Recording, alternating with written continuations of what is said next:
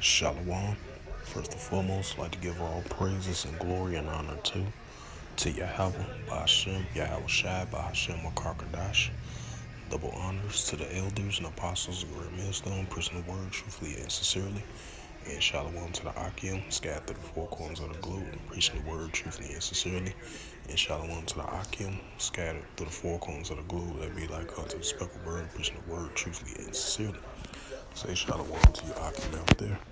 And this is just a little quick sit-down lesson that I wanted to bring out. And the title of this lesson is going to be Wisdom and Knowledge Should Be Stability of Thy Time. And this is the book of Isaiah, chapter 33, verse 6. And it reads, And wisdom and knowledge shall be the stability of thy times, and strength for salvation.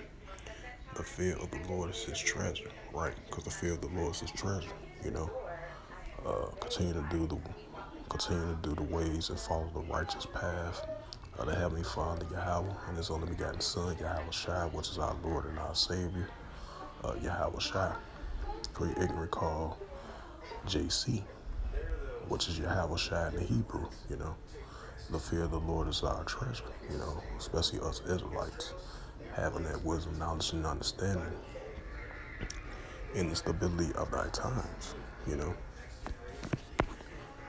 Have that wisdom, knowledge, and understanding, you know, the righteous path of Yahweh Shai, you know, and with that wisdom of Yahweh Shai, wisdom, knowledge, and understanding of Yahweh Shai to the best of our ability, you know, and we should have a stability, right frame of mind, a good, solid, balanced, right frame of mind in the times that we are currently in, and the times that are ahead as well too. You know, because these scriptures are a comfort. You know, the words of Yahweh Shemel Shai is comfort as well too. You know, and to keep our mind stable in the righteous path. You know, that's why it says wisdom, knowledge, and understanding should be the stability of thy times. You know.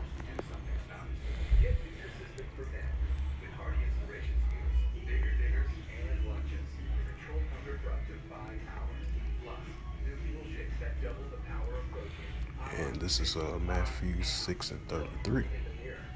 But seek ye first the kingdom of Yahweh and his righteousness, and all these things shall be added unto you. Right, as long as we keep consistently, constantly, to the best of our ability, seek the kingdom of Yahweh and his righteousness. That's why we continue follow the righteous path of Yahweh by Shem Yahweh Shai, and seek the kingdom of Yahweh, you know, the righteous kingdom established of Yahweh, you know, and follow his righteousness, you know, to the best of our ability, you know, as long as he give us that opportunity and chance, you know, to be able to wake up to see another day and give all praises and glory and honor to Yahweh Bashem El Shai, you know, giving praise and reverence to the Heavenly Father Yahweh and the Son Yahweh Shai, for us to be able to do this, this beautiful work of the Heavenly Father Yahweh and his only begotten Son Yahweh Shai, you know, with meekness, humbleness, and sincerity to the best of our ability, you know.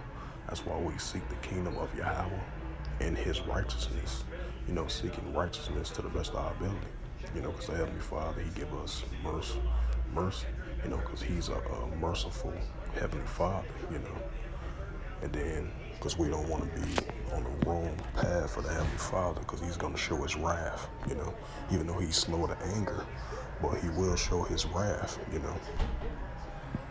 Like Exodus 15:3 said, Yahweh thy power is a man of war. But, you know, he show his people mercy as well too, you know. That's why we seek the kingdom of Yahweh and seek his righteousness, you know, seek his righteousness while we still have the opportunity and chance to do that, you know. Like the scripture says, seek the Heavenly Father where he may be found, you know. That's why we seeking Yahweh thy power, where he's being found right now through his servants, through his prophets of Yahweh Shai, you know. Matthew 6:33. But seek ye first the kingdom of Yahweh thy power and his righteousness, and all these things should be added unto you. Right. All these things should be added unto us. The things that we ask for him in our daily life.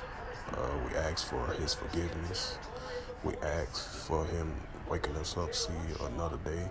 We ask for him and we thanking him, the water Yahweh Shem El Shai, for the things that we currently have and not taking for granted, and not taking his truth for granted, which I did, and my mistaken on that. May Yahweh Shem El Shai forgive me and have mercy on me for that, and getting me out of that double-minded spirit, which I just did a video on that a couple minutes ago. We seek the kingdom of Yahweh, and definitely seek his righteousness to the best of our ability, and all these things be added onto us, and that's a beautiful thing. He give us an opportunity, chance to do so of that, So with that, I just wanted to bring out this little quick sit-down lesson in regards to the Isaiah 33:6 of wisdom and knowledge shall be the stability of thy times, So having that wisdom, knowledge, and understanding in the stability of thy times, that's currently coming soon, in the times that we are currently in as well too. Having that right, stable mind in Yahweh Shem El Shai with this wisdom, knowledge, and understanding. And it's a beautiful thing. We have an opportunity, chance to follow that righteous path and do the ways of Yahweh Shem El Shai.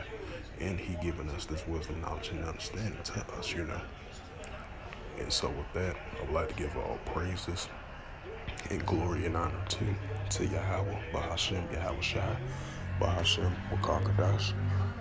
Double honors to the elders and apostles of Great Millstone, preaching the word truthfully and sincerely. And shalom to the Akim, scattered through the four corners of the globe, preaching the word truthfully and sincerely. And until next time, I will say shalom and a bar.